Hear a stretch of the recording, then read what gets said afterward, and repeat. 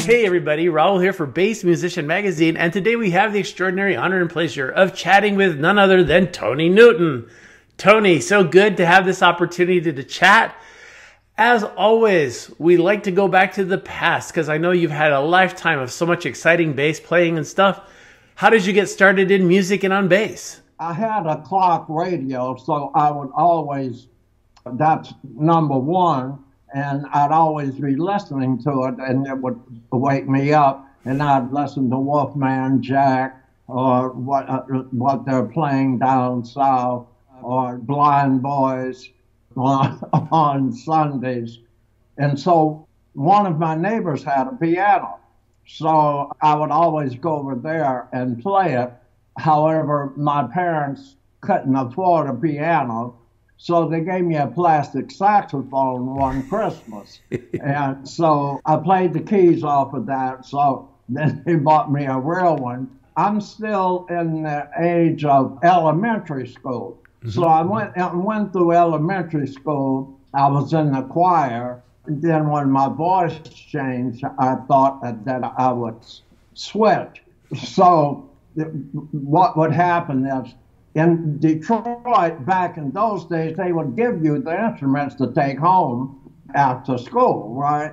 So they started me off on saxophone and clarinet and flutes and all of the woodwinds. So I played in all of the school orchestras and all city bands and orchestras. And that happened all throughout my school days, right? During this time in the early 60s, and this is the time when the transition is being made from the upright bass to the electric bass. Mm-hmm. So you would hear a lot of recordings of upright bass, but then you'd hear the electric bass creeping in here now. So keep in mind, this is also the time when music and radio is starting to explode on the airwaves. So I heard both James Jamerson and Chuck Rainey and Duck Dunn, and I wanted in on the instrument. So I said to myself that I'd probably stay working longer as a rhythm section than as a saxophone player. Mm-hmm. So I switched over. Moving on, there used to be a lot of Chicago blues players like Lil Walter, B.B. King, John Lee Hooker, and these guys, they would come from Chicago into Detroit. So I would always play, I'd start first playing with these guys. My first concert was with Nina Simone, and we opened for Nina Simone. Yeah, that was a great pleasure. And so after that, that's when I started getting more into the bass guitar. So back to the blues guys.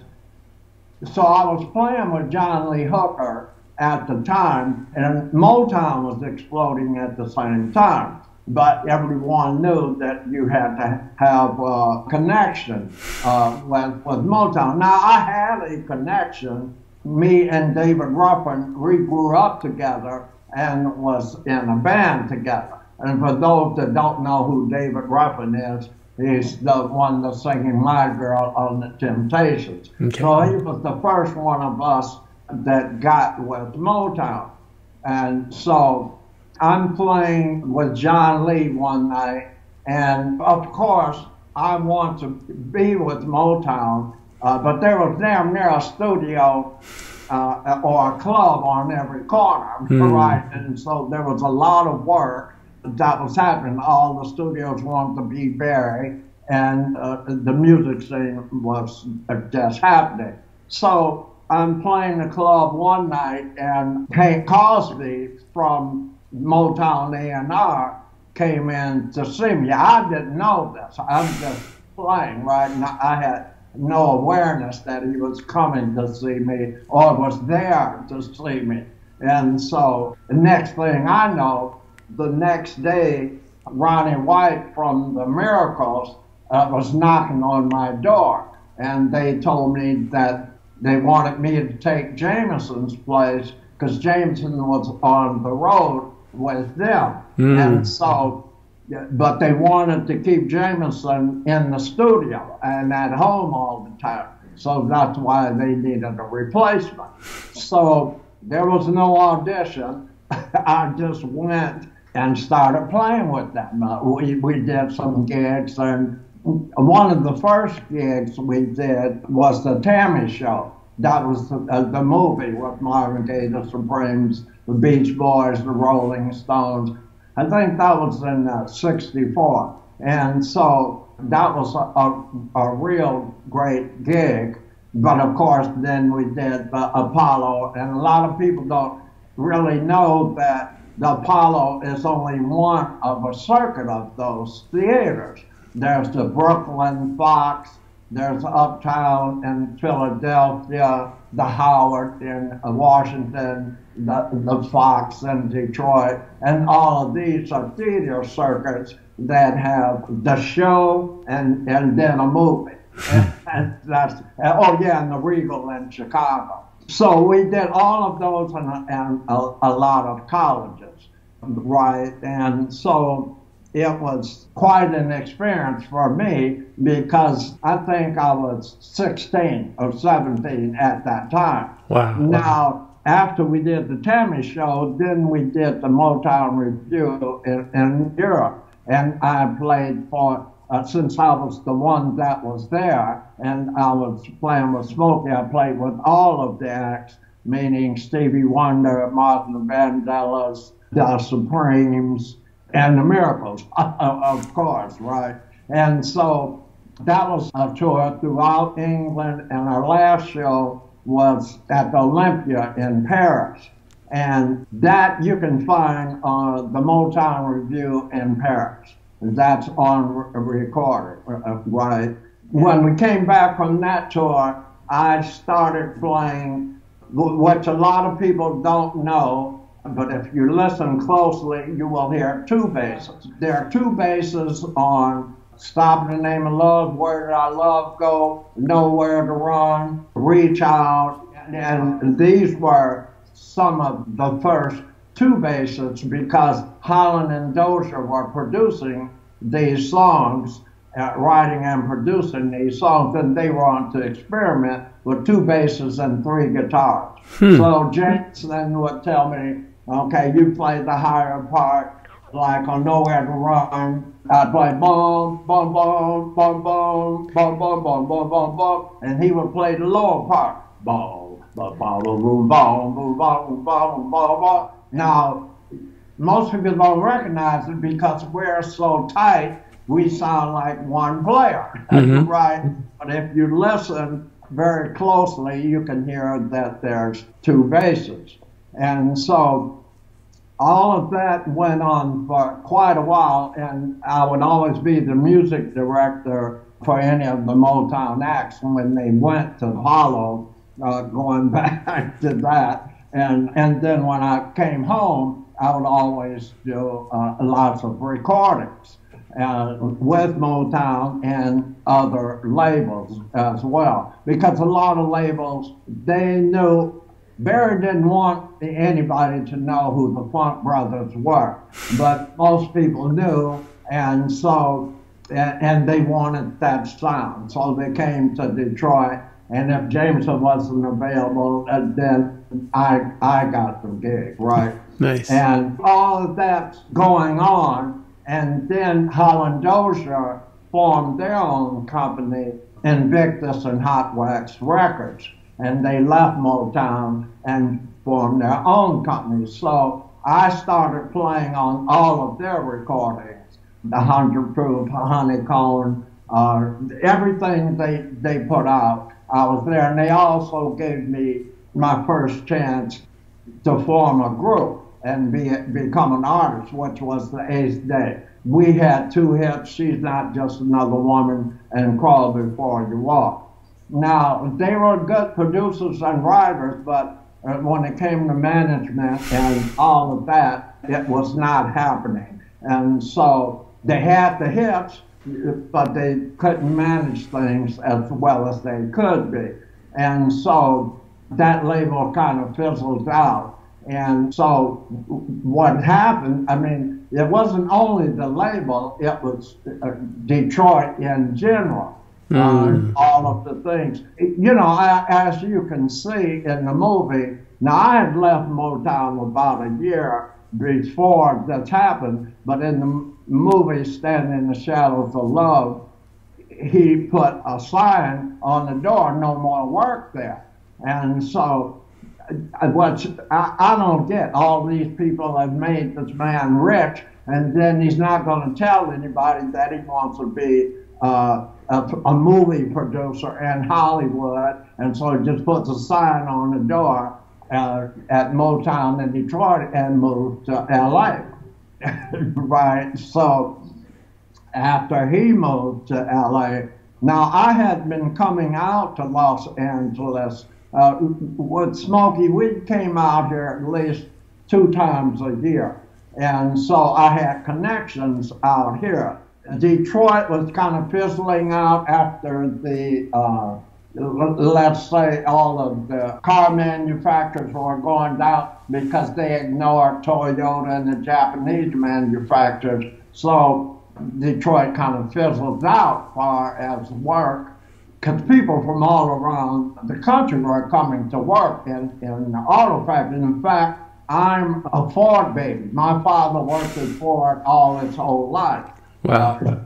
Right. There's so much information in my head. I'm trying to keep it all together. So as Detroit is fizzling out and the bars are closing up and not as many recording sessions, I'm going to move to Los Angeles because I don't want to move to New York because of the weather or down south. And Los Angeles, I have connections and I like the weather. And so I moved to Los Angeles. When I got to Los Angeles, I think that was 75. And so they all wanted the Detroit sound. Right? They had lots of bass players there that could play sort of like the Detroit sound. But once I got there, they knew they had the real thing. And so I played on several recordings in Los Angeles, some Motown and some other acts. Like I played on I'll Be There, Never Can Say Goodbye, and a couple other ones by the Jackson 5, Thelma Houston's Don't Leave Me This Way. And I also played Little Richard's King of Rock and Roll and Aretha's You album. I also played Carnegie Hall with Aretha. I played quite a bit of sessions. I would say 3 sessions a day in Los Angeles. At that time, recording here in Los Angeles was very much happening all the time, right, all day and all night, and there was lots of work. Plus you got paid a double and triple scale. So it was a real good situation. Now, however, I'm a session player, but I'm still also an artist. And so I'm looking for artistic things. So at that time, I started calling around a couple of my friends. Now, I called Michael Henderson, who was playing bass for Miles Davis. He and I are close friends. He's from Detroit. And in fact, we have the same birthday.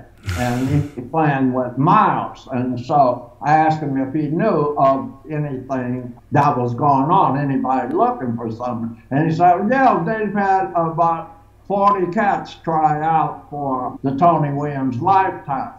And that includes Jocko and Jeff Berlin. Wow. And so Michael talked to Ralph Armstrong, who was playing with John McLaughlin in the My Audition, and both of them told Tony about me. I sent them a cassette tape of different clips of songs that I'd played on. Then they sent for me, And I went to New York, and the rest is history, as we would say, as far as the lifetime goes, right? It was an amazing experience. Well, let's talk about this, because it's very important, and a lot of bass players seem to not understand this. Now, Jocko and Jeff Berlin, a lot of these guys, they soloed their ass off. But when it comes to playing a pocket or a groove, it's another thing. And Tony says that, for where he talks about how he put the group together and why he chose me. Because Tony's ambidextrous, so he needs somebody to lay it down so he can do his thing and be free. Yeah. Not the guy that's playing a bunch of notes and all of that's happening, because between him and Holsworth, Alan Holsworth, there was enough notes flying all over the place, right? But what I really liked about being in the Lifetime, Tony wouldn't tell us what to play. We would just strike a groove and then play things. But then when we took a break, he said, everybody bring in a couple of songs when we get back together, because we're going to record. And that's when all of us were Trekkies. One night I'm watching Star Trek, and whoop, whoop, whoop, the red alert sound comes on. Oh, and it gave me an idea. Right, okay, so I'm going to write, so I wrote Red Alert and Snake Oil for the Believe It album, right, and then I wrote 3 more for the $1 Million Legs. You Did It to Me, Baby, Inspirations of Love. Playing with Tony was a very new experience, because I'd never played with anyone with that much chops, right between him and Holsworth. So it was a total creative situation that the chemistry worked very well between all of us. It was immediate. Because when I first got there, it was just Alan Holsworth and Tony and myself. Then Alan Pasqua came in from Berkeley, and he had found him. We did quite a few dates. Now, one of the reasons a lot of people, this is a secret, but not so much a secret, but it's definitely a technique. We decided, and Tony decided, that before we recorded Believe It, that we would do a tour, so that when we went into the studio, we wouldn't have to think about it. So we did 3 weeks of tours around New York, playing these songs. So when we went into the CBS, Columbia Studios, to record Believe It, they were damn near all first takes, right? Because we had been practicing and playing them live for the past 3 weeks. And so that's one of the reasons why I believe the record is still popular and timeless to this day. It's because Tony had the awareness to put that out there, that we would go play these gigs 3 weeks and play the music before we record. So that's Believe It.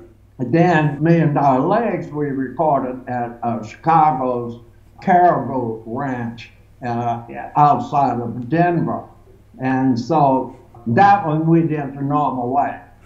But we got there and then put the songs together and then worked it all out and recorded, right? So eventually what happened, I didn't know, but the budget or the money ran out for the group. And I didn't find that out until the last gig we did at some gig in San Francisco. And I learned later that Alan Holsworth had to pawn his guitar to get back to England. Oh, no. Right. Now, I'm close to San Francisco because that's where the gig was. I'm in L.A., so it wasn't a problem for me getting home, but I learned later that Pasqua and Holsworth were stuck there. And so I don't know how that could have even happened, right? And we were with Nat Weiss management, and he managed Return to Forever and Maya Vishnu and these groups and Stanley. So I don't know how all of that happened, but that was more or less the end of the group, right? After that happened, I said, well, okay, I might as well start doing my thing, my own thing. So I recorded Mysticism and Romance. That's my first recording in '78.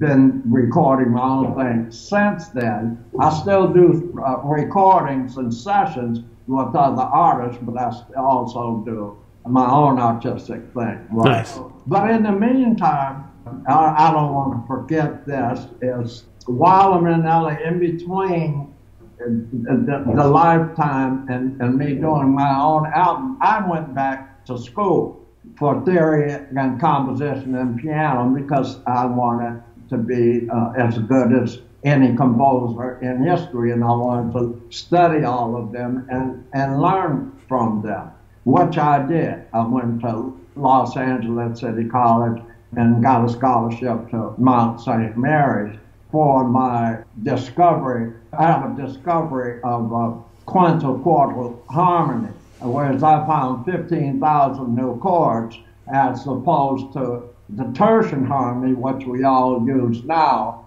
which only has 13,000 chords. And I said to myself, one day I was writing this book, composing at the piano, I know there's other sounds out there. So I meditated on it for a couple of weeks. And then the answer, I was driving down the street one day, and my intuition says, go into this used bookstore. So I had already done a lot of research because when I was meditating, the answer also said that the answer is in the overtone series. And so, but any book that comes from America only goes up to the 11th harmonic. And so I went into this used bookstore, and they had this book by Ebenezer Prout. It was a theory and composition book, but he was from England. And it started off showing the overtone series up to the 16th.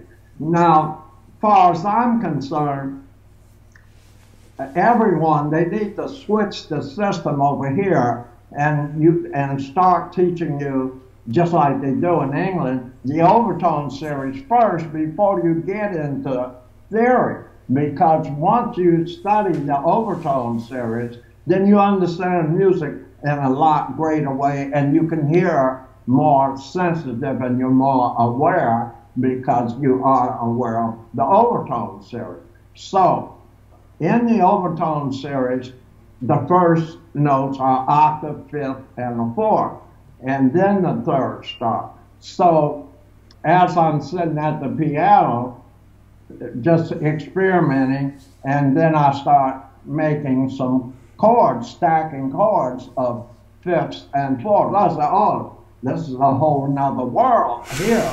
And so then I had to organize it so that it can make sense. Now, everyone is familiar with consonants and dissonance. And at that time, I was composing with color and tension. And so they know about consonants and dissonance. And so that means consonants are stable chords and dissonant ones are unstable chords. So I brought in a middle ground called transonance, which is passing chords. Now using these quintal are chords built of fifths, and quartal are chords built of fourths. Now McCoy Tyner and Keith Jarrett were playing these types of chords. I don't know if you know about Hindemith. Beethoven was writing in fifths on his deathbed, right? Wow. So he had also plugged into that sound. Of course, we have Debussy and Schoenberg and other people, but nobody really did as much homework as I did. And I said that's how I was able, and I worked with the astrophysicist, who we came up with. That's how we found that it was 15,000 of these chords, and all of the combinations that you could come up with, right? Just like in regular music, a 1, 3, 5, 7, 9 is the ninth chord. Well, there's no 3 or 7s in the quintal or quartal. It's like a 1, 5, or 9, or 1, 2, 5, or 6 chords, like an A quintal over C quintal. Or you can use the quintal and the quartal together. But you can use tertian chords along with these chords with the quintal and quartal harmony. Now I call it novophonics because I had to come up with a name that was easily understood. And so the reason why these chords are so effective is because after the third, fifth, all of the harmonics synchronize themselves from the ninth up, and it gives the sound a tremendous resonance and richness, right? That's why when you hear these, normally, let's say, most people only knew about Gregorian chant. Okay, Gregorian chant, if they understood it, they used 2 fifths and fourths, but they never used 3 or more, whereas I use 3 to 12 fifths and fourths to come up with all of these chordal combinations. I think my first piece, well, my first piece is on, it's on YouTube. It's called Romance or Star Romance, but I played piano with that because when I went back to school to study theory and composition, I also studied piano. And so I still kept my bass chops up, but I went back to piano because, as I told you, my neighbor had a piano, which I would go over there and really practice. But after I got into bass and all of the woodwinds, I never did play the piano that much. So this was a return to the piano, which I'm still playing to this day, both piano and bass. We're at the Lifetime, and we're at the Novophonics. Then I think about 1979, 1980, I get a call from Mark Nassif, who's playing with Gary Moore. And so they say they're putting a group together, and they had heard my work from the Lifetime and the Motown. And so we got together and we formed G-Force. That's with Gary Moore. So that was my all-the-way rock situation. Right, that was another, every act and every type of music that I play, I tune into where it's coming from. In fact, somebody asked me, how could I play so many different types of music? And so my response is, well, I was taught by doing so many sessions in Detroit, as well as Jameson, that first of all, you play what the music needs, right? You tune into the music and you tune into the artist, what they need. So you're always tuned into that right place where you're not playing the wrong thing or the wrong style. You're playing absolute what's perfect for that particular song and that particular artist, right? Now, if you notice, Jameson is playing all throughout Motown. He never repeats a damn thing, right? He's always flowing, and he changes up on the music and the notes that he's playing, and he's flowing, being creative, but within the context of, like, he doesn't play the same way with the Supremes as he does with the Temptations or the Vandellas, or he does not play the same with any of the artists or any of the music. It's all different and has its own flowing. And that was Jameson's real genius. He was a genius, no doubt, and master, but you can actually hear this when you listen to a lot of the music, and that's why people still listen to him to this day, because his music was, the way he played was so creative, and it fit the song and made the song happen, right? And in those days, the bass, electric bass specifically, made quite a difference, right? See, we're up to, okay, Gary Moore and G-Force. So that group, we did a tour opening for Whitesnake, and that tour, like I said, about 1980. But Gary and the lead singer, Willie D, they didn't seem to get along, so the group didn't. We did one record, G-Force. A lot of people have heard it over here, but it wasn't really released over here. It was released in England. So then after that situation dissipates, then I go back and, oh, okay, that's after, that was around 1980. But I still go back to doing my own music after that. But I'm still playing with other people, but I'm still concentrating on composing and playing my own music as well.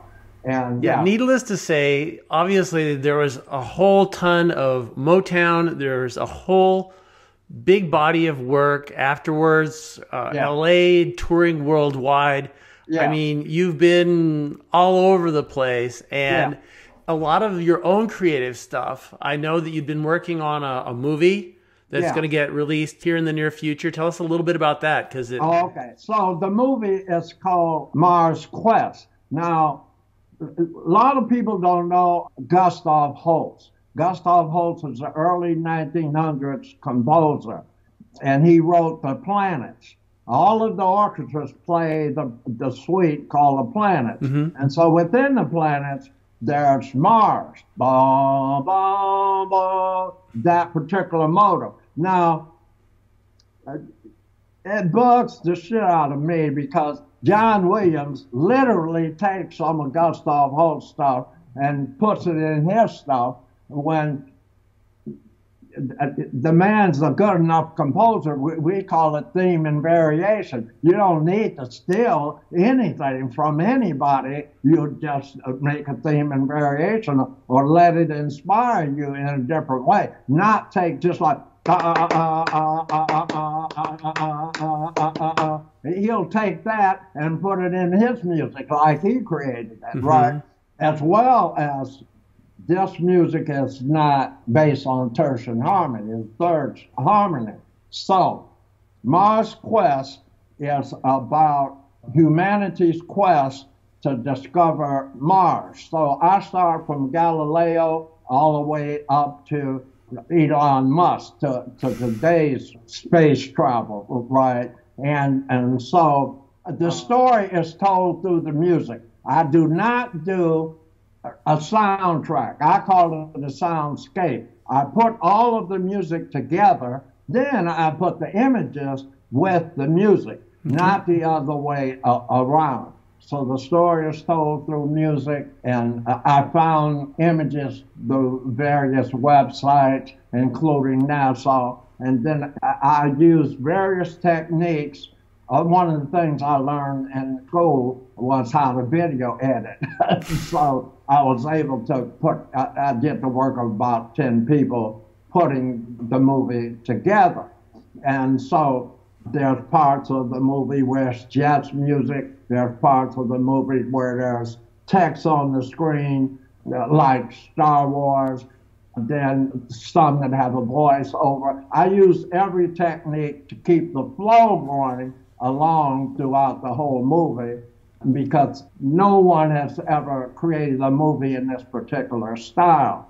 I was trying to decide whether I wanted to have the movie released by a company like Sony or I would release it on the internet. And right now, I'm thinking about the internet, but I'm also talking to a few other companies, so we'll see how it works out. Okay. But it's going to be any time now that the movie will be released. And I'm very happy about the film because it seems everyone that watches the movie and listens to it recognizes that the music is telling the story.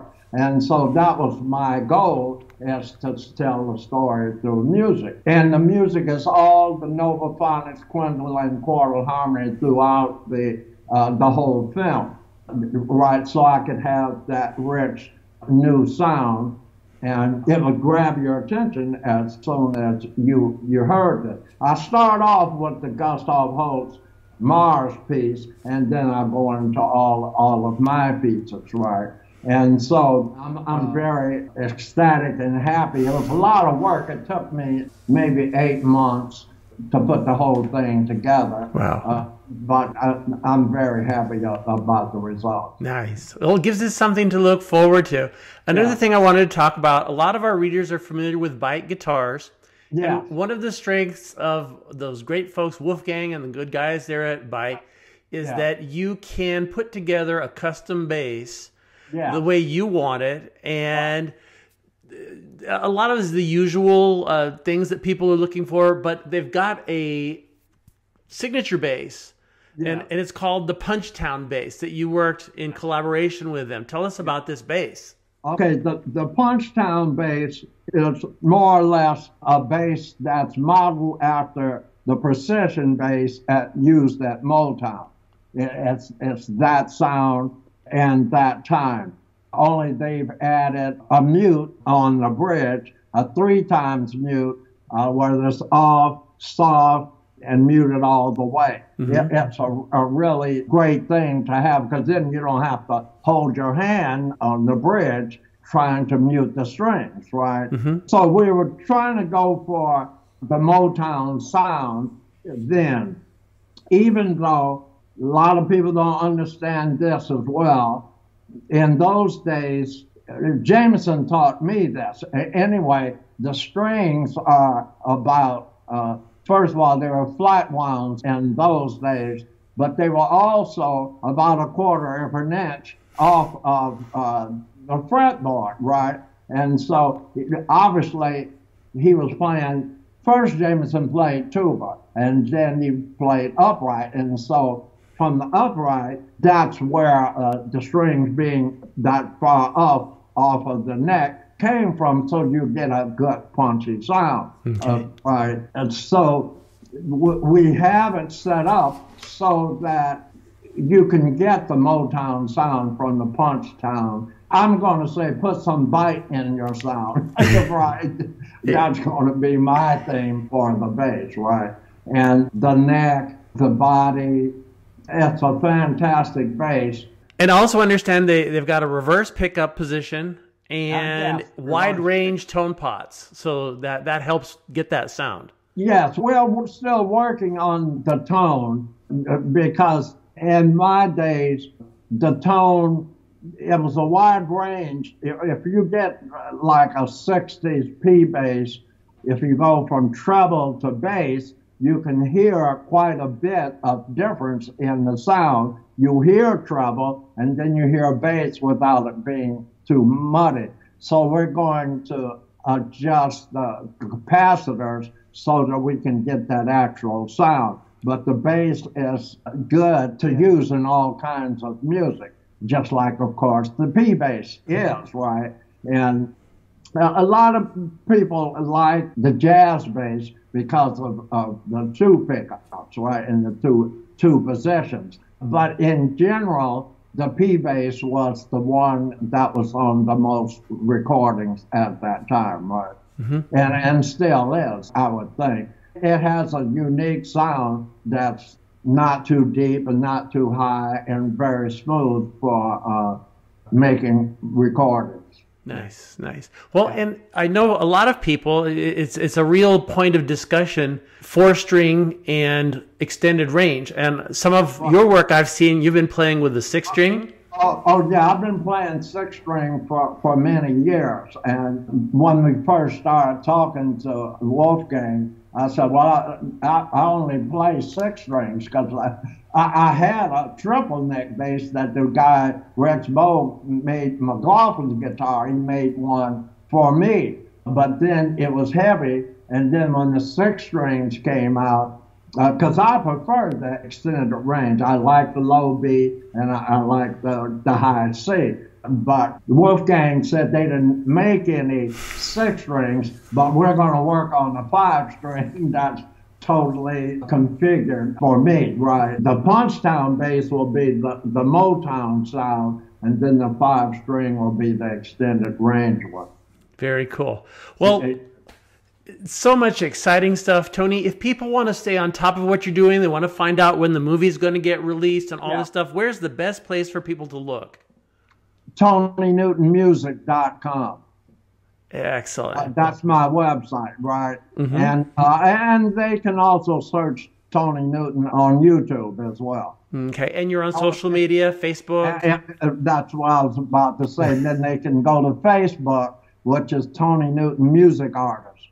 Well, now I have 2 groups. I have TNT Extreme and Soul Castle. TNT Extreme is my full group with the strings and all of that, and Soul Castle is a power trio. Nice. So it's really exciting to have both situations, and I'm writing all the time, and so I just try to keep my creativity flowing and keep my chops going. There you go. There you go. Well, Tony, we appreciate you taking time out of your busy schedule to chat with us and share all of this knowledge. It's so great for us to be able to hear the story, what was going on. History is important. I think all bass players need to know where we came from. Right. Exactly. There you go. So thank you so much, folks. You've seen him here, Tony Newton, on Bass Musician Magazine. Hello, everyone. Keep playing that bass. Cool.